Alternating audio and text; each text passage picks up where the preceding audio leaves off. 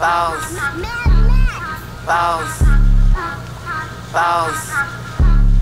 Foxx. Yeah, we on Boss Talk 101. Yeah, we gon' talk, we gon' have fun. We be on fire, we be lit. It's a unique hustle, big shit. Big shit, big shit, big shit. It's a unique hustle, nigga, big shit. Big shit, big shit, big shit. Name another podcast like this. Check it. It's a unique house. It's your boy ECEO, and I'm here with the lovely, amazing, official Miss Jamaica. What's going on? Nothing, you know, my dad walk on. Man, we done touched down, man. We over here in Los Angeles, California. Yes, this sir. the third time being up here. Yes, sir. Man, but we got a jewel here today, man. We didn't get this guy. This guy right here, man, he don't need no introduction, man. You guys know him if you frequent the city and you watching for the R&B gurus. I ain't giving him the R&B king. He locked up right now. Oh. Check it, man. I'll take that. My boy Keith Stewart's in the building. What's up? What up, y'all? It's your boy Keith Stewart. Thanks for having me here. Appreciate that. Thank you for coming, man. No problem. Say, man, it's just an honor and a pleasure, man, to be in this Los Angeles area, man. Checking in with this boy Keith like this, man. Hey, man. Shout out. Is it Teresa? Yes. Yeah, she's the one that linked us with. She's amazing. Man. She's amazing. How did you guys link? Through social media. Really? Yeah, I was posting things, and she just saw me through social media. Her daughter's an artist, so correct. I saw the way she moves. I'm like, okay, you want to help me? I'll take that because I like the way you move. So, man, awesome. She was great. Yeah, dope. So, have you always wanted to be a singer growing up? Since I was a little kid, I've been singing, being goofy since I've been little. I know, but to take it serious is something else because in this game, it's hard. It's not easy. Yeah, but you gotta love it. That's how you survive. I love it. Absolutely, I love it. So, are you like every other R&B singer that starts out in the church first?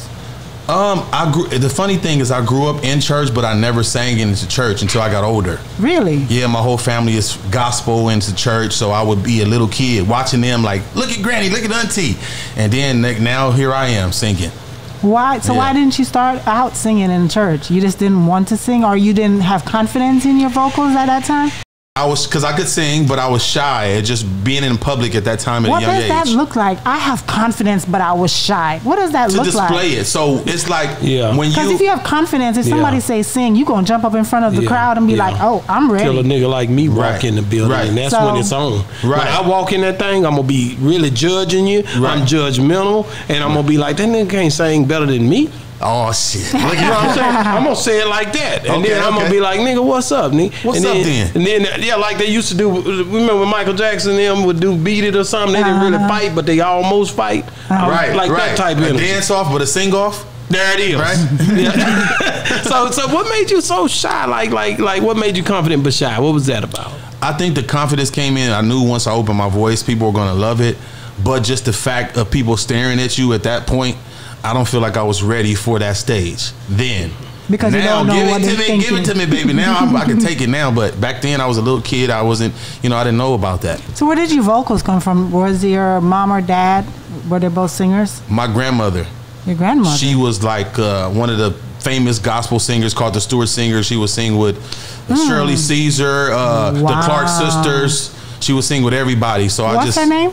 Jessie Stewart, Mother Stewart. Wow, that's awesome. Yeah. So you saw when she did all of that when you were a kid? I seen it. She was just command the whole audience with her voice, and I'm like, I want to do that one day, So do you have any brothers or sisters? Yeah, I'm the youngest out of 4. I got 1 older brother, 2 older sisters. Can any of them sing? No, but my sisters them started off singing, but they got too cool, too girly, too and I picked it up and stayed with it. Yeah. Oh, okay. And you were you raised with your mom and dad? Mom and my dad, they still together. That's beautiful parents. It's a blessing, major blessing these days. You know? Because there's so many people who sit in that same seat that you're sitting in, and they're raised by their moms. Their fathers was a Rolling Stone, or wasn't there, or was in prison, locked up. Right. So. Right. Did you? Okay, so you were born and raised where? In Compton. I'm born and raised from Compton. So, seeing a lot of your friends, were they the same like you, or were they raised by single parents? Single parents. So, did that make you feel special, or as a kid, you don't really think about it? I didn't think about that. When did you think about it? Because I know it had to cross your mind sooner or later. Not until I had kids. Oh, okay. Until I thought about like, whoa, this is really serious. Like, I don't know, people really got issues out here, So, yeah. Are you together with the mom? No, I'm single. Anybody want to help me? I need a woman in my life. You were about to say I need a baby mama. Now, I don't need no more baby mamas, but I need another woman in my life. Man, I mean, you know, I'm just gonna be honest with you. I don't believe y'all. You're on that Instagram, that DM is popping. You got your damn shirt off. See, that's the problem. Yeah, nigga, you got your damn shirt off. You know what I'm talking about? Who you think he fooling? That's man? the problem. See, like, come on, man. We see what's going on. They don't want a guy like that. They keep thinking. Yeah, the good woman seeing that be like, oh no, he a playboy. Right, and that's not even the case. But you know, it is what it is. Okay, so appeal to that perfect woman who might be watching you right now. Tell them why. Why? Okay, listen. And who are you? And why should they choose you? Okay, my name is Keith Stewart, Charles O'Keefe Stewart. That means royalty, right? But I can cook. You know, I'm a good father. I can sing. I can sing you to sleep, sing you to bed, sing your panties off, a lot. Okay, you know, here we go. Okay, that's what he come out with. He want to sing a panties off. Your panties, I got to. You can't do that. You can't do it right. What, man? You know, what was the song that you if I was saying, man, I need you to audition to make a meal ticket right now, what would be the song that you would sing and how would you sing it? To show you the song. Yeah, give me a little bit of it. You ain't got to go long. Let's see. Say yes to this, 'cause this ain't so bad. Say yes to sex, even when we get mad.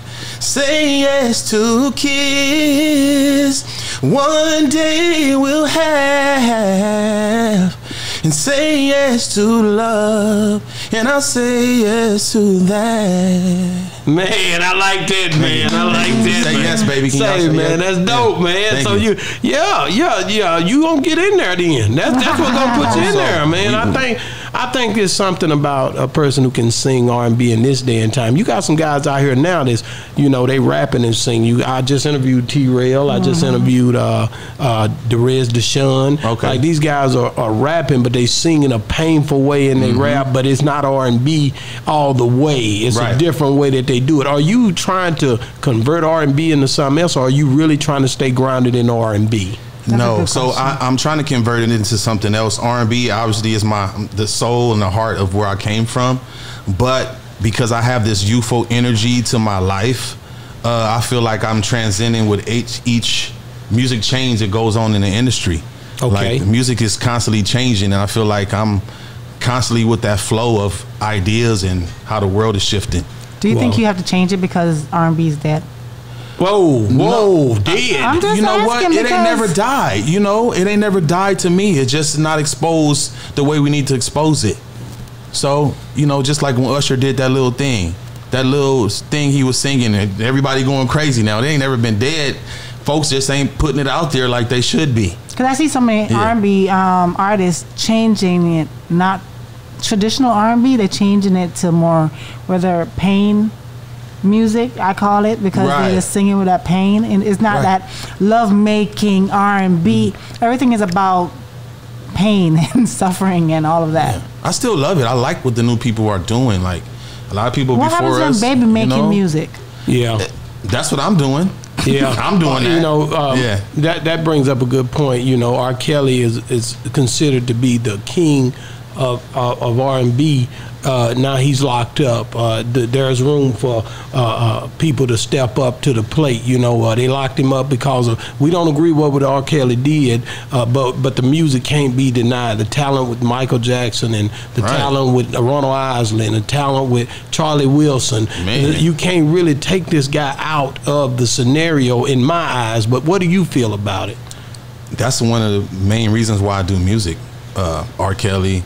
I'm sorry, people might not like that, but Lauryn Hill, Michael Jackson, R. Kelly. Lauryn Hill, dope. Like, he's one of the guys. How I sing my backgrounds. How I looked up to R. Kelly for the positive things he was doing in music. So I can't never take that away from him. The man worked hard. Yeah, he did work hard, and it's hard to, people trying to separate the two, and it's hard to do. You know what I mean? Yeah. Because of the way that this whole thing transpired. Right. So it's like, dang, man, ban his music, cut it off, don't play it.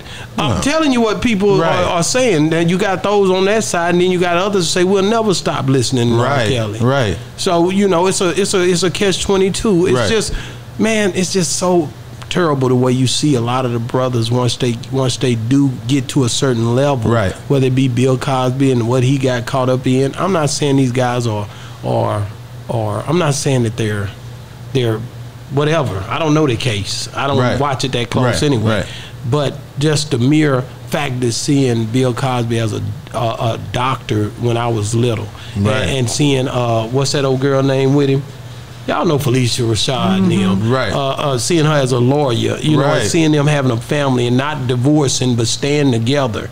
You know, that stuff inspire people, man. Right. So you got to make sure you don't get lost in the sauce and not get the understanding that there is some good. One thing Paul said, and I'm going to get out of this. Paul said, every time I do good in the book, he say evil was present. You'll never have good without evil, man. Wow, that's deep. It's real. Deep. Yeah. So let me ask you, when did you start writing your own music? You know what? I've been writing stuff since I would say junior high school. But far as when it got on a serious level, my first placement, I say with Marcus Houston. How did you get that?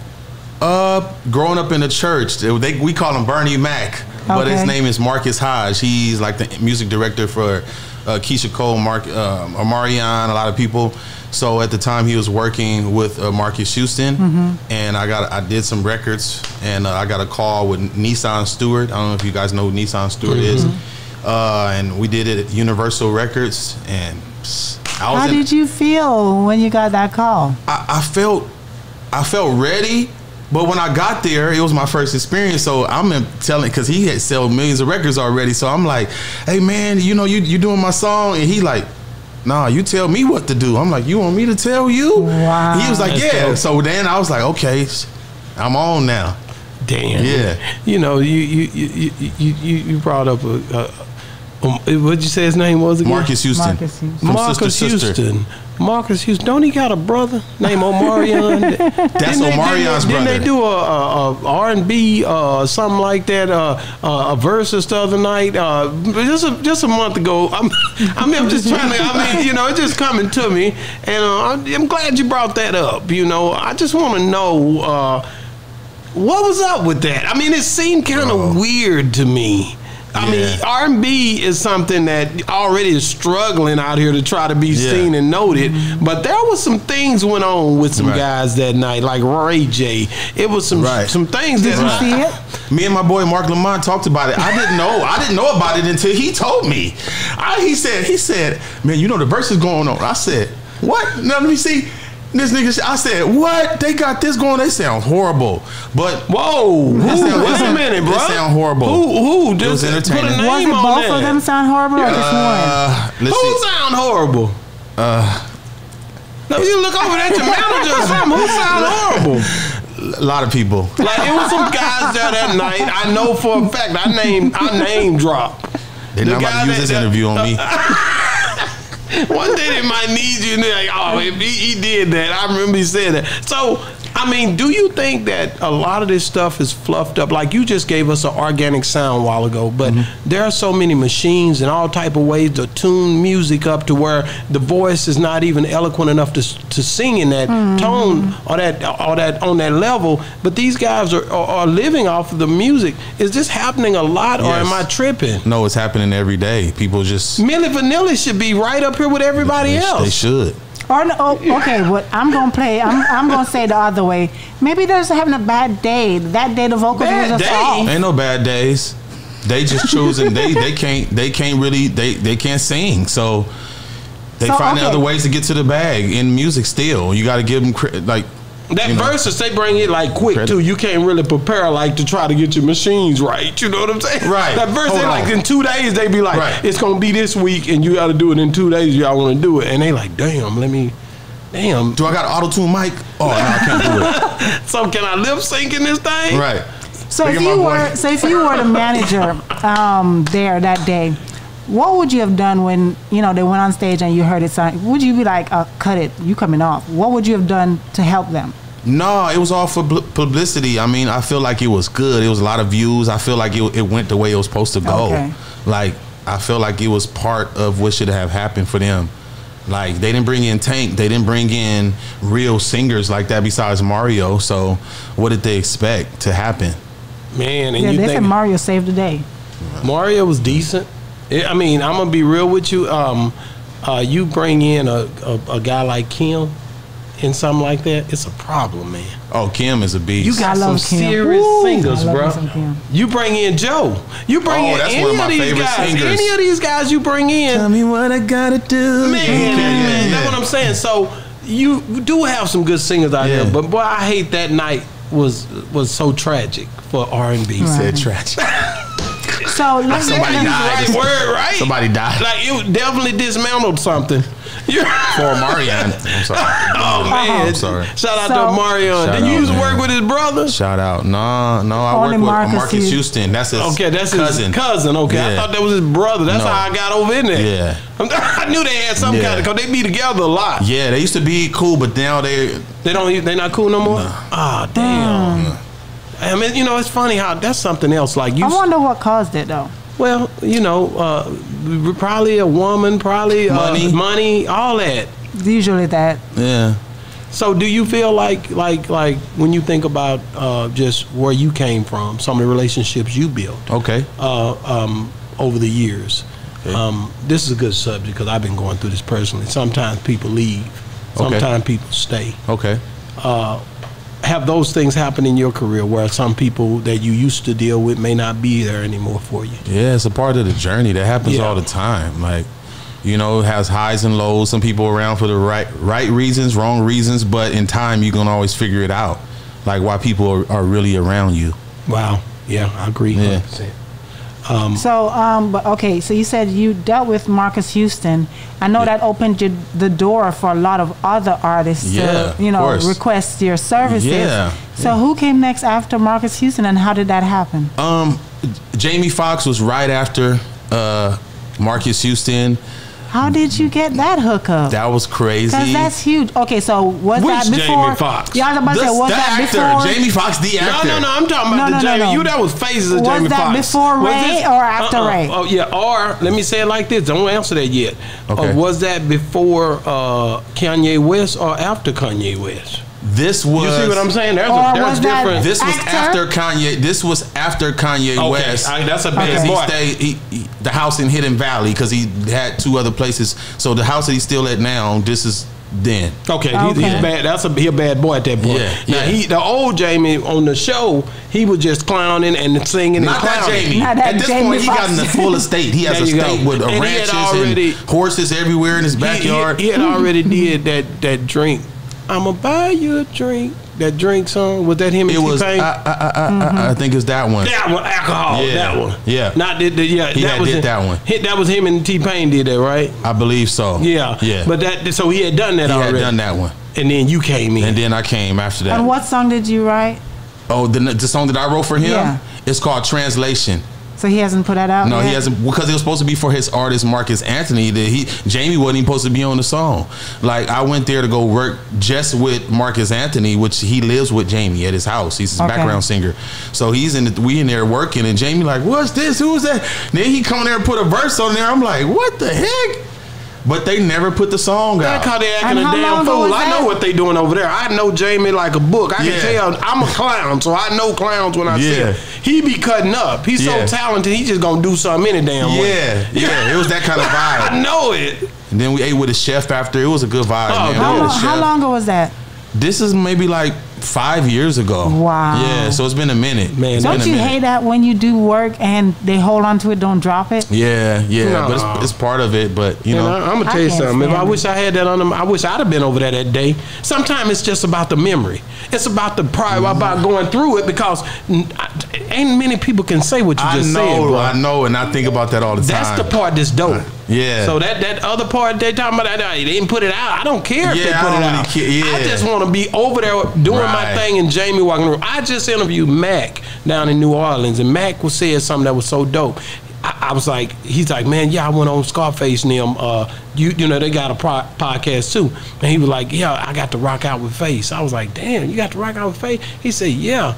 I said, man, y'all, did you record it? He said, no. He said, I played. He was playing, I think, so that was just the for guitar, him. and he was playing. They both were playing it together. And I think it was the fact that he got to do it. It wasn't for the public. Right. It was for him. Right. And I thought that was dope because you Right. know, you're talking about a guy that did 21 years in prison. Right. Come home and everybody's interviewing him. Beehive, all these people interviewing him, and he gets Scarface. And the only thing he wants from Scarface, which he's a big fan of Scarface, is to rock out with. Wow. You see what I'm saying? Wow. So that's what I'm thinking about when you're saying what you say. Well, I feel my shit. I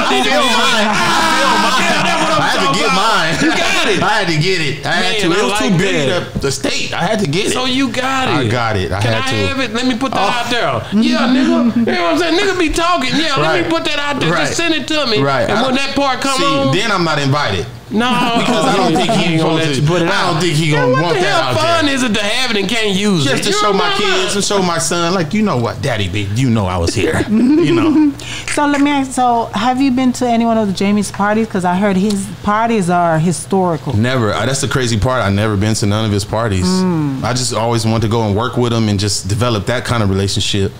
You know. So I would love to though. Yeah, I hear they crazy. Yeah, I heard I've had so many females. It's the females. And men been on there. Which one? I know the females. Faison said that it was said he had a crazy party. Who else? Somebody. It was another male. I can't remember who it was. I thought it was a female. Oh my God, what's his name? I can't remember right now, but it was a male. Much I've been on here talking about Jamie party, and they ain't invited me to no party. It got to the point where I was going to his house so much that I would go and just tell the security my name. He has 2 gates. Like one gate, he has like a long driveway, and then another gate, you got to say another code again. I just tell him my name, and they'd be like, "Oh, Keith's here." It let me right what happened though? You messed up. No, I didn't. I just stopped going. You got tired of it. I stopped going. I did get tired of it. When the hell am I gonna get my shot, man? That's exactly what I was thinking. They just using me. You know what? I'm gonna say this, and I don't care. That's exactly what I was thinking. Because I'm gonna tell you what these folks do, and they do this all the time. Shout out to I'm gonna say it, nigga. Wycliffe. Okay. Yeah. Shout out to what's the boy brother? The brother. His brother named something Wonder. I don't know. Jerry Wonder. Oh, Jerry Wonder. Yeah. Shout out to these guys who they've had their moment, but they bring a young buck in so that they can get that energy feel. I already know that, man. I know that. I know this. I know this. I know this. So frequencies. This is what they can feel that feeling again, because they know that feeling is something they're trying to get back to. And I never smoked crack, but it'd be like, but drinking or the first time you have sex, it's a place where you're trying to get back to that you can't get back to. You can't. So you say, you know what? Let me just get around somebody who hadn't made it but hungry like I was at that time. And if I can get around it, then I feel it. It's in the room. It's kind of like Saul. Saul did that with David in the Bible. I always go to the Bible with stuff. He just wanted to be around him. He just wanted to be around him so he could be close to him, so that when he got close to him, he felt better because he was sickly. When David would come around, because he had the anointing on him, he felt good because he played a harp. He played an instrument, and it made him feel good because God had anointed David as king, and Saul was being moved out the way. Wow. I'm being real. So this is that thing that they trying to get to, they want it back. Wow, that's deep. No, you're right on the money with that. He said the royals before I even said it. I feel used. I'm not out here. Yeah. No, that's the truth. Yeah. So I want to go back to, you said you're from Compton. Yes. When I think about Compton, you think about let me correct you. That's one of my videos. It's called Bompton. It's Bompton. You think about the gangs, the violence, the hood, all of that. So is Compton, Bompton, the way how everybody perceives it? Hell yeah, it was. That's how I grew up, but it's not like that no more. I can't really say. You got areas. You done grew up. You not in it like you was. Them young niggas still over there. Right. That's you know what?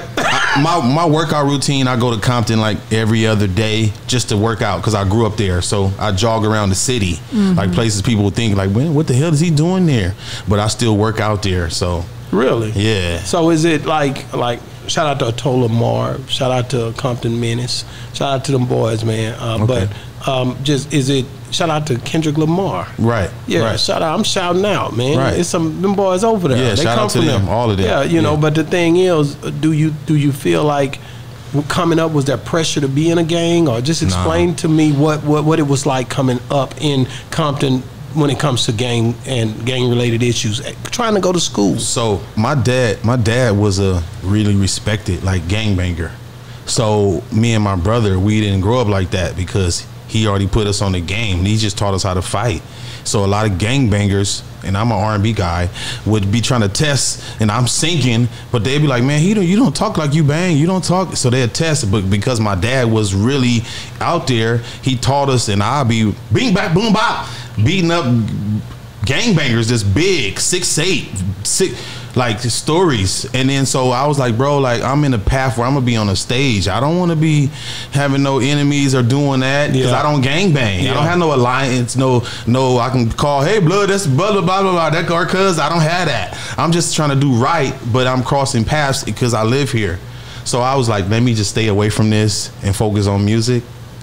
That's dope. No, I mean, it sounds cheesy. Yeah. Because it sounded like you was scared to be in the hood, but you wasn't. You really just didn't. Beating them up in there. I was beating them up. I was the one that was beating them up. I tried to throw him under the bus. He wouldn't get under there. You're like, nah, nigga, I was beating them. I'm the one that's beating them up.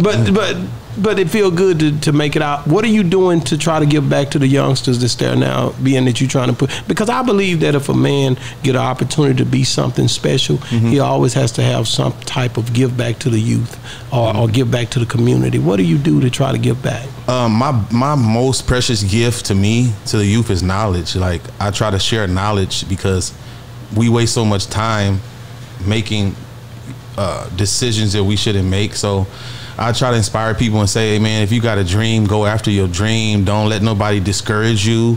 Because if you want to settle down, you can settle down later. But right now is the most time you should take risks at this young age. Take risk and experience and get knowledge on whatever you're trying to achieve. Get the knowledge on whatever field you're trying to do. Wow. That's what I tell them. I like that. Yeah. What I wanted to go into, after Jamie Foxx, who else did you work with, or who else acquired your service? I remember something about Chris Brown. Yeah, that was that was the big. Tell me about. I'm not gonna say that was the biggest, but that was so crazy. Yeah, working with Jamie Chris Brown. Big, okay. Yeah, but Chris Brown is like the youthful, iconic artist of our time right now. Right. So he's like the Michael Jackson of our time right now. So did he reach out to you, or did so I had wrote the song for this TV show called Hell Date. Okay. That's on BET. I don't know if you heard of that song. I heard of that. So when I did that, this lady, Deidre Graham, she was over at Def Jam with Kevin Louse. Yeah, you know she is. Yeah. So I went to New York to go meet with Kevin Louse. He jumping on the couch throwing peanuts because it was out of me and Trey Songz. Like when Trey Songz still had the braids right before he cut his shit. Remember when he did the and then so he had one girl in there talking about, hey, who do you want? Keith Stewart or Trey Songz? She came in, I'm looking good. So she like, I can't choose. Like, why you want me to do that in front of him? So she never chose. And then he started turning up Trey Songz, throwing peanuts everywhere, jumping on it. I'm like, man, he been extra because Trey Songz is artist. Yeah, so that's right. It didn't work out. But Deidre Graham was like, man, Keith, I know you the shit. You tight. So one day I had all these songs that I was writing. And she was best friends with Tina Davis. Okay. That was Chris Brown's manager. She the one put him out the first time, and they went to college together. So now I'm at home, my baby mom at the time. I'm taking a shower, and then I get my phone ring. She's like, "Your phone keep ringing." I'm like, "Give me my phone." So I get the phone. It's Deidre, but her boyfriend name is Chris, which is her business partner. So she's like, "Hey, Chris wants to meet you at the studio."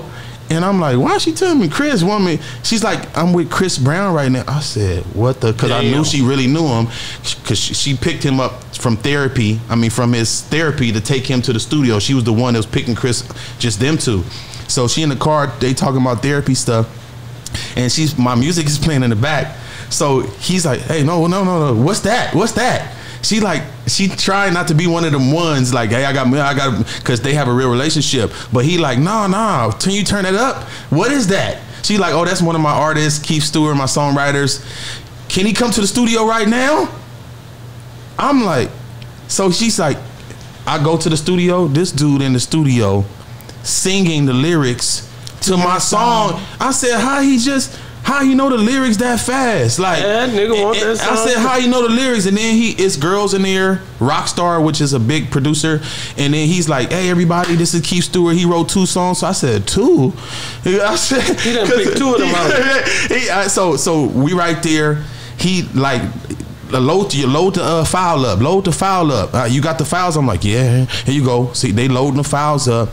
Then Sean Kingston, bitch ass, I'm sorry. He come in there. I'm sorry. Him. I'm sorry. He come in there. Yeah. Get in there. Get in there. Get in there. Yeah, I'm sorry. That. Because what did he do? He came in there with a big gang of weed up in there with this dude named Sam Hook who wrote the stuff for Trey songs. Yeah. And so I'm sitting up in there because I'm trying to be respectful because Deidre is the one that brought me. Yeah. And I'm trying to be good business. Yeah, let's talk about it. So now they come in there and now they going through tracks. And I'm just sitting in the corner. He pushed your stuff out. Yeah, I'm sitting in the corner like this. You done already tried to get in there. This man playing. I'm sitting like, I'm like, man, we ain't gonna record that. She like, no, man. Next thing you know, I'm out the thing, but my files was in the thing. And next thing you know, he goes to jail from whatever he had did. Yeah. And then, so I'm thinking, because they saying my song was gonna be a single, next thing you know, he got the royalty album. The song is not even on there. So then following summer, which was a few months after, my boy called me, hey, they put the song out. I said, nobody didn't call me and tell me nothing. What you mean? But I'm excited because I'm like, hey, Chris Brown put the song out. I got my What song was it? It's called Pussy. He put the song out. He put it out. And I need to go look it up. And it was on a mixtape though. But I said he still put it out. I got my credit. But he put it out and I was excited. Like, dang, but he didn't even tell me. He didn't want to. But you got to realize. Is that it? Oh yeah. He's telling me who else I wrote for too. I forgot. You wrote for so many people. You forgot. BBD. They like an iconic group. What? I wrote for them. For real? Yeah, I did 2 songs with them too. When was that? Cause when they ain't did nothing lately. When the hell was that? You can look it up. They still working. And it's still working. Out. Huh? Is the song out? It's What's out. it called? It's called Operator. Okay. Yeah. BBD. Sing it. Let me hear a little bit. Operator, help me get my baby back, 'cause I never meant to hurt her, and I just can't give up on us. It's like that. Really? Yeah. And you basically who sung that part? Ricky?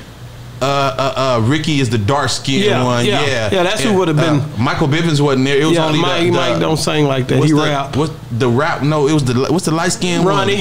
The tall one. Ronnie. Yeah, it was only them 2 there. Ricky and Ronnie was only people there. But that's dope, man. You got to sit with him and talk with him. Bro, the same thing that happened with Marcus Houston. I'm going there because I'm like, man, this is this. They tell me, no, you tell me. They telling me to tell them what to do, how to sing it. So because your vision. Yeah. But that's dope, man. How long does it take you to write a song? Like somebody 5 call minutes. you. 5 minutes. Where do you get inspiration from? Because does it depend on who you're writing it for? No. Is what you write, or you just write a song? No. Actually, yeah. So if I get a beat, I'm just gonna go off the top of energy. But if I get an artist, I'm gonna ask questions and what's their story, so I can make them feel it. Okay. Yeah. Gotcha. Man, just give me the top 3 artists of all time, dead or alive. Any genre. It don't matter to me what. They could be rock and roll stars. Okay. Number 1. Okay. Who is your number 1 artist of all time? Dead or alive? Michael Jackson. Number 2? Whitney Houston. Number 3? R. Kelly. Man. But that boy say Michael Jackson. Now, who you work with Chris Brown. Is Chris Brown better than Michael Jackson? No. It's a rumor going around that people saying that he might be better than Michael Jackson for his artistic flow. I mean, his singing, his flipping in the air in one spot. That they kind of count Mike out on this. What's up with that? No, it's like explaining Omarion. And Usher. It's like, okay, of course Omarion is technical, can dance more, but when Usher is overall going to give you that show, that experience. Usher's gonna make you feel like that. And even though Chris Brown is youthful and doing all these flips and all that, Michael Jackson's mind is so creative and his team was so creative, he's just gonna give you an unbelievable experience you can't even top. Yeah, I always argue the point that I wish Michael Jackson, because it was he went through so many phases and his star power stayed so long. It's hard to go back now when you Chris and you 19 or 16 or 17 and you doing your thing. What about when Mike was 5 and 6 singing with Smokey Robinson and all that, man? You can't really gauge it. It's hard. It's not even close. That right? Yeah. So if you're talking about that, who would you say would be better between Usher and Chris Brown? Chris Brown. Whoa, that's a hard one there. Why? That's hard. Because you agree with that? For me, you don't agree with that. Dude. You can't do it. It's hard, man. Better is what you depend on better. Are you talking about vocals or are you talking about whole overall? Chris Brown. Why? Because he's overall can do different things and Usher can't. Like what? Like he can do pop. He can go and do this country song, or he could do, and it makes sense and it doesn't seem like it's forced. Like Chris Brown, when he does things, it seems like it's just natural. Sometimes Usher, we see like, brother, don't do that move, or we'll see something like, oh, don't do that, man. But I've never seen something Chris Brown's doing. I'm like, oh, bro, don't do that.